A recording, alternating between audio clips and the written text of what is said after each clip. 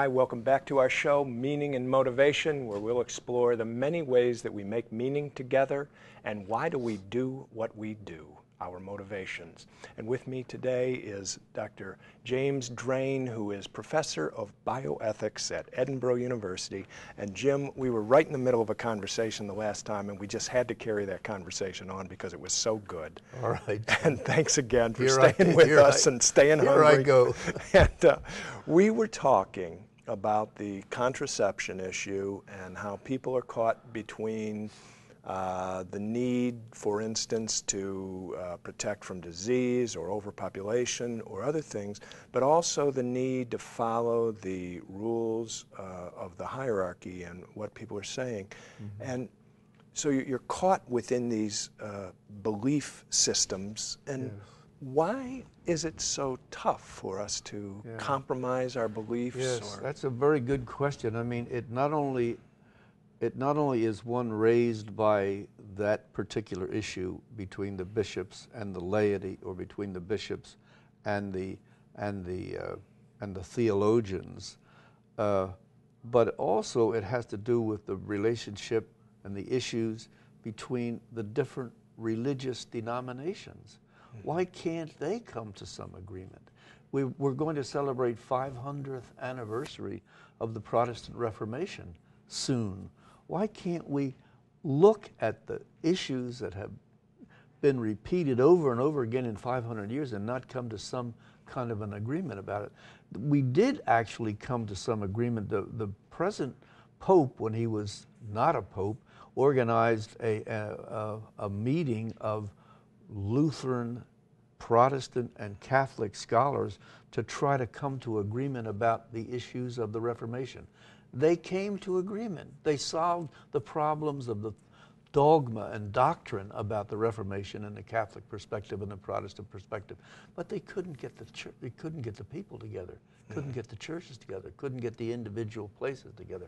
It is very difficult to get people to compromise, to open, to see another perspective, and to be ready to make some adjustment of their own. That's very difficult, especially in the area of religion. Now, why is that? Why can't we ever get over differences? Why can't we ever get over controversies in religion? Why can't we ever get over divisions in religion? Why are we still separated through all of the Eastern nations, the Greeks and the Armenians, and all of the Eastern churches continue to be separated, and then the Roman Church and the Western Church and the Eastern Church and the Roman Church and the Protestant churches, the thousands of different Protestant churches now, thousands. Now, what is that motivation? Why is that so difficult? Well, you would probably get a lot of different ways of explaining that. I have a personal perspective, and I'll share it with you and with the viewers, but it's only a personal perspective. Mm-hmm. It's only one person's way of seeing it. I would say, why are our beliefs so rooted and so intransigent? And I think that it has to do with evolution. Mm-hmm.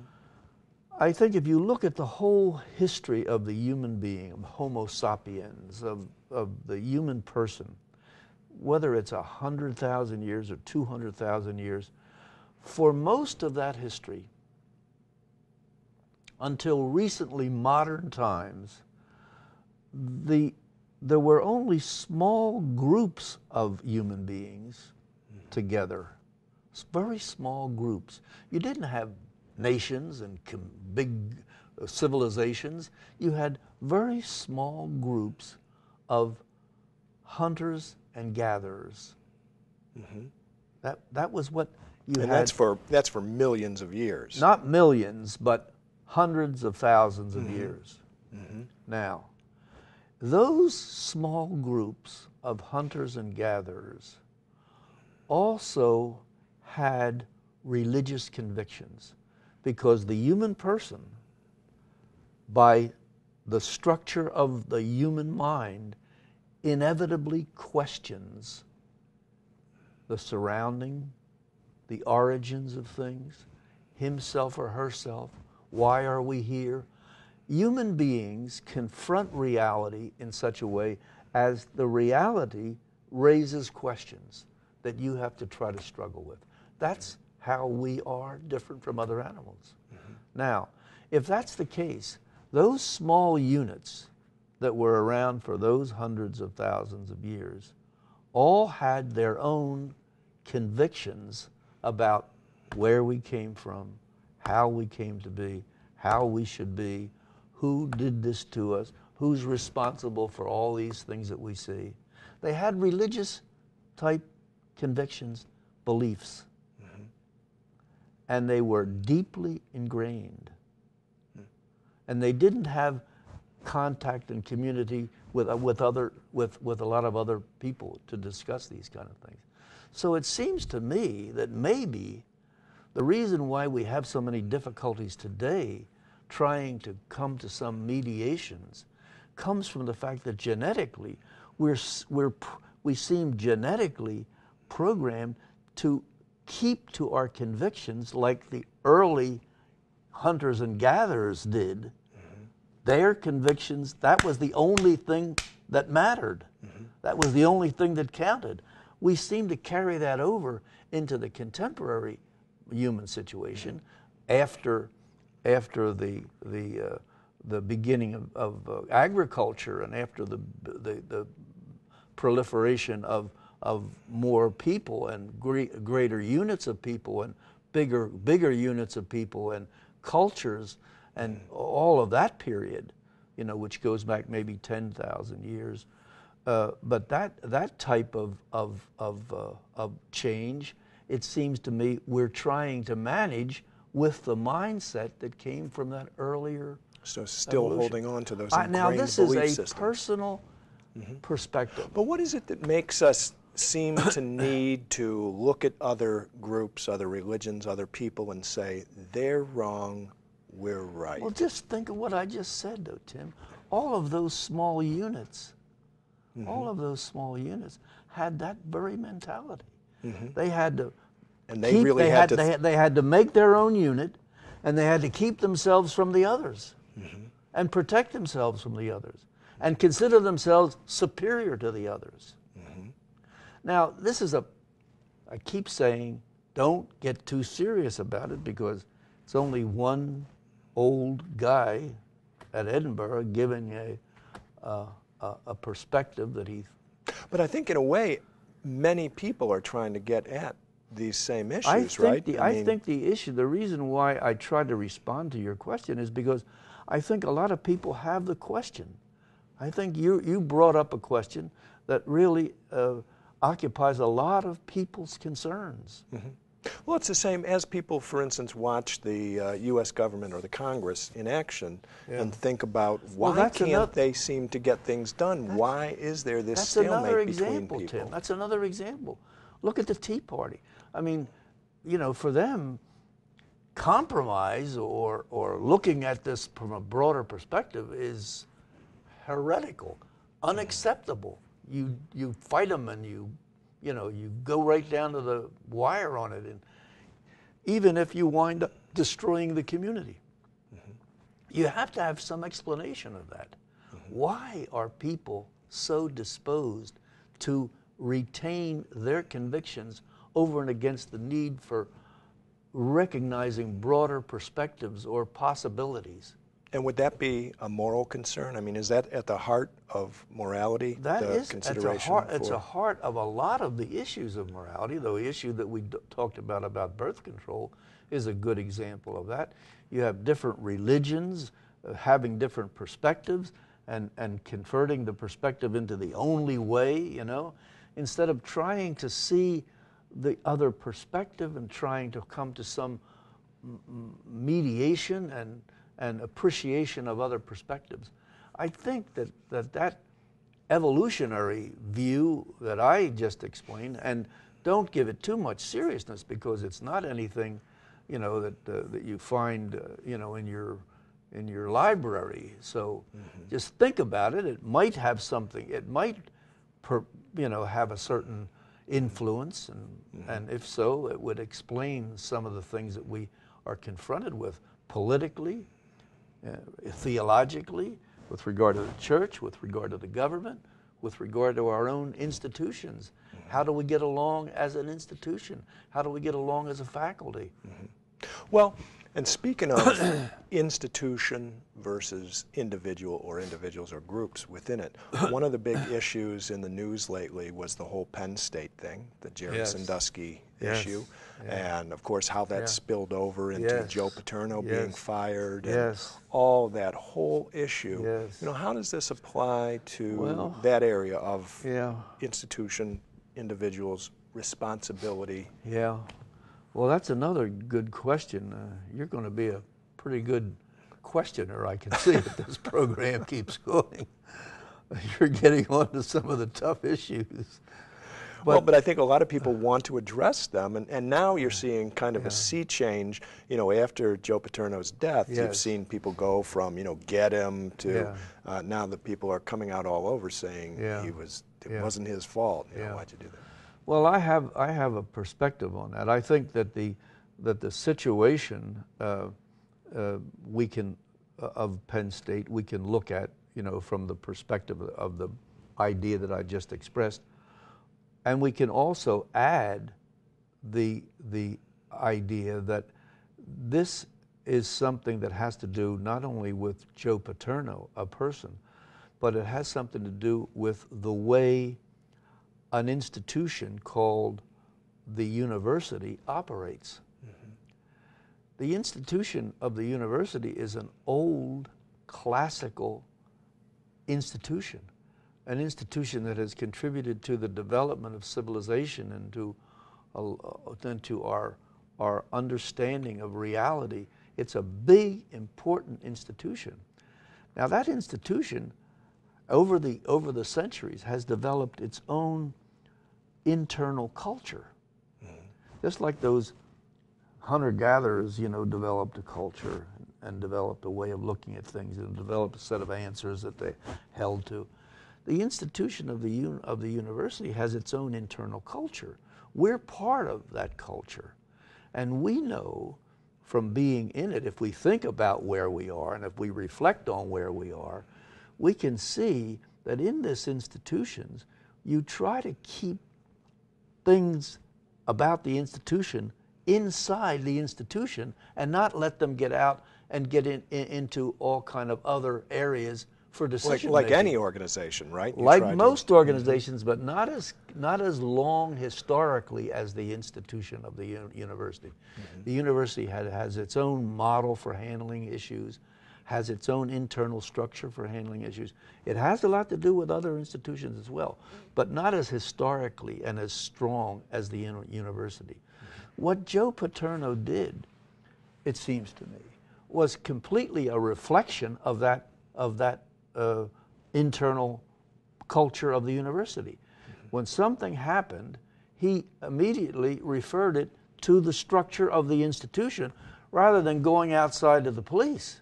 Because you handle things internally and you don't run out to the which is what the rule structure of the university said. Here's how you do it. Yes. Now, there's another dimension to the Joe Paterno thing that I think needs to be taken into consideration. Not only did he do what ordinarily is done in a university, you try to handle it within the institution itself. That also happens within the church. But in Joe Paterno's case, he was faced with an issue that was very difficult for him to understand. A person whom he had respected, one of his coaches, fooling around with a little boy sexually. The term for that is pedophilia. But it's an issue that not only did Joe Paterno not understand, that's the reason why he asked other people to look into it, because he didn't understand it.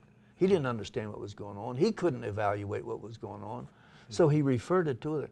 Now, in psychiatry, only recently have they come to try to understand with any success that particular pathology. They recognize it as a pathology now, but I tried to do some research on this, and I found psychiatric journals and psychiatric encyclopedias up until the 70s that never even mentioned the term. It didn't even appear in the index. And then after that, in the 70s, it was listed as a paraphilia, which means that it was listed with two other distortions. One was when people go around and voyeurism, when they go around trying to look at other people, you know, they should. So voyeurism and exhibitionism, when people go around flashing, you know, and then they put pedophilia in with those three. Now, do you think what is done sexually to small children is on the same level as somebody flashing some, you know? No. It shows that even in psychiatry it wasn't properly understood. It wasn't adequately understood. It wasn't understood in any depth. And so to claim that Joe Paterno is you know, morally and legally accusable because he didn't understand that is just, it seems to me, ridiculous. Right.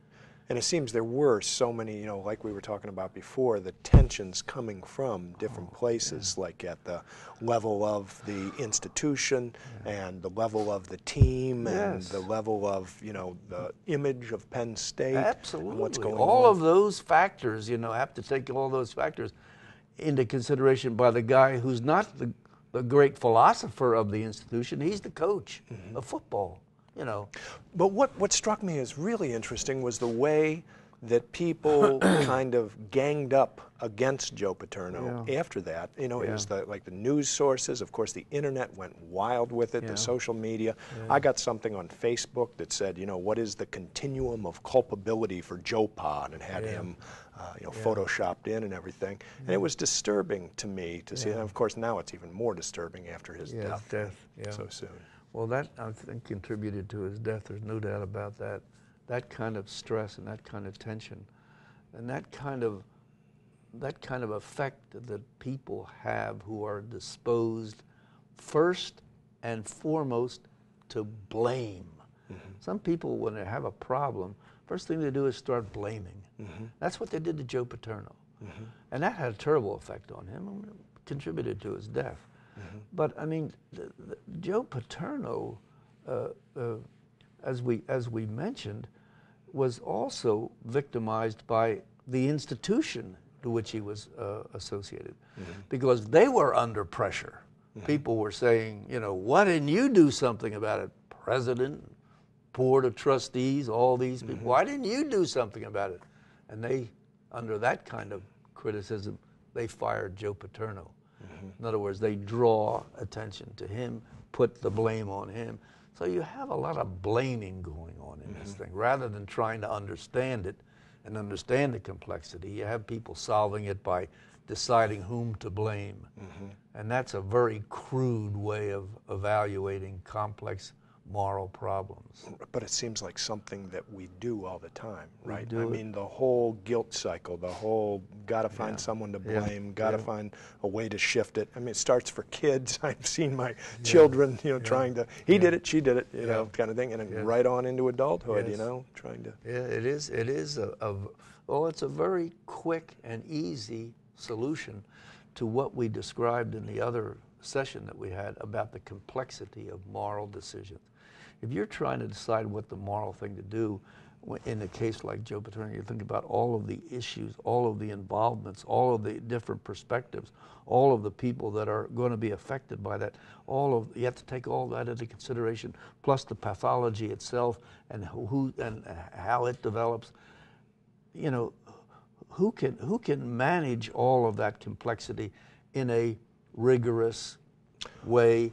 And what's the alternative? Blame. Right. And that gave them a quick out. Quick out, sure. Yeah. Sure. But you talk about all these different complexities, and yet there was the pressure for the Board of Trustees to do something, to Yeah. act someone, to get Yeah. rid of them now, to Well, act now. that's understandable, because I think because of the pervasiveness of this kind of pathology that has emerged in contemporary culture, a lot of it regarding priests, a lot of it regarding school teachers, a lot of it regarding, you know, people like the people at Penn State, so that there's been something of a kind of a proliferation of exposure. Now, how long this has been going on, I think more than likely, if we knew that, it was been going on for quite a while. But it's been exposed recently. And because it has been exposed, a lot of people are really upset, rightfully. And one of the ways in which people in authority have to managing that kind of upset is by assigning blame. But with our media, and that's, you know, the exposure has come from the rise of media and the ability to expose these things. With this rapid action going on, you know, in the 24-hour news cycle, do we now run into, you know, problems? You've got these complex moral issues that need time to look at all the different avenues and considerations, and yet there's this pressure to act now. Is that? Yeah. Well, I think that's a good perspective on it. That's the case. That's the reason why I think that the editorial page in the newspaper is an important part of the newspaper, because the newspaper has to cover the issues and the daily developments of the issue. So there's a story about it every day, and then the Board of Trustees does one thing, and then the coaches do something else, and then there's some people who are contacting their lawyer, and they make another announcement to the press. And so all of this is in the press, but somebody has to put it together in some perspective, and that's what you have, reason why you have an editorial page. And that's the reason why that editorial page is important. And that's the reason why, personally, you know, I'm concerned. I write editorial pieces because I think that's an important part of the culture, that we have some resource which is more reflective and more generated by some type of study of the issue more carefully.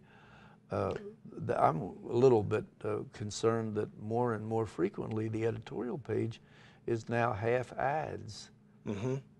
Right, and that's too bad. Right. Well, I think that's a serious change and a serious loss in our contemporary culture, because if it's all just bits and pieces and snips, and then we're going to have blaming, and that's the end. Right. Well, and then we have what's kind of a cacophony of different voices on the opinion page and whatnot. But it should be also, like many of your articles are, a place where we can work these things out thoughtfully, actually think about the implications of some of the issues. And that's what you do as a professor at the university, because you're teaching courses that hopefully bring into consideration historical issues and historical ways of understanding things, but also apply it to contemporary issues. So your role is to do the very thing that you're saying needs to be done. Put things in perspective, see the complexity, look at alternative ways of looking at things, try to develop a defensible position on these issues. Right, and that's hopefully we university. can. Let's slow down, let's think about these things, let's develop our capacity for critical thinking about. And make sure the university continues to have a place in the society. Because if the contemporary politicians have their way, we're going to take all the funding out of the university, and then we're going to dumb down the culture to the point of really being in trouble. Is that a political strategy, to dumb down the culture? Well, that's one way. That's one way it's been handled, and it has been handled tragically that way. Because if you look at the way great cultures have descended into corruption and ultimately elimination, it comes from a dumbing down. And if you have people in the culture who don't understand what's going on, you're in bad shape. Do you see, with all of the social media and instant messaging and, you know, phones and so forth, is that making us less able to think critically or problem solve or think through things? Well, I think it's an issue. I think it's something that has to be attended to. It's a worry about it. I mean, it's one of the things that I'm retired. I'm not meeting with the students every day like you are, but I hear from my colleagues, you know, that more and more students are just focused on that thing in their pocket. Mm-hmm. And even during their class, they have to watch that the students are not texting someone. Mm-hmm. So there is an issue that the technology is generating moral as well as political and social problems. Mm-hmm. Just like we talked about in medicine, the same is true in society. Mm-hmm. There are issues of technology in society and how the technology is influencing the people, mm-hmm. influencing the citizens, mm-hmm. and questions about whether or not this type of influence is ethical, whether it's productive, whether it's destructive. Those are classical problems. Yeah. That's the reason why you've got to have philosophy and you've got to have ethics as part of all of the disciplines that you look at. Mm-hmm. Your discipline, medical disciplines, legal disciplines, theological disciplines, they all have to be looking at the issues of ethics. Right. And it's not just, in that case, the rapidity that we're spreading things around with the media, but like you said, there's really some moral questions about just how they're being used and what's going on and what's going over these airwaves. I mean, look at how many religious developments took place because of the new technologies and somebody, you know, that was able to communicate through the TV and through the media with thousands of people, and then you have that church developing. And what does that church stand for? Well, the contemporary culture. Right. And for instance, there's, you know, talking about religion and blending religion with the media and the various ways of spreading messages. I mentioned to you that Molotov Mitchell that I ran into the other day, a story about him on NPR, and then went and looked him up. And here's this guy who's using a lot of social media and the internet and producing videos to spread what appears to me to be hate, you know, anti-Muslim, anti-gay, anti-many different groups. Yeah. Well, you're bringing up the very kind of questions that we were confronted with in medicine. The new technologies in medicine generated all kind of ethical problems. Right. That's bioethics steps in. Right. Now you have the technology not involved with medicine, but involved with the culture generally, the community, the social interaction of persons. It raises all kinds of ethical problems. Yes, yes it does. And you know what, Jim? We've got so many different issues that we can go into from here, and I think what we're going to have to do is bring you back on for not tonight, not tonight. Enough is enough, Jim. I know you've got to have dinner, but one of these days we're going to have to bring you back in because there are many issues we need to talk about. Well, there are plenty of young people around who can handle all these things. That's right, and I'm sure they will. Yeah. But thanks for being you're welcome. With us. I'm glad to be here. It was really a pleasure to to have you. Thanks for helping with the show. Thank you. And thank you. Good night.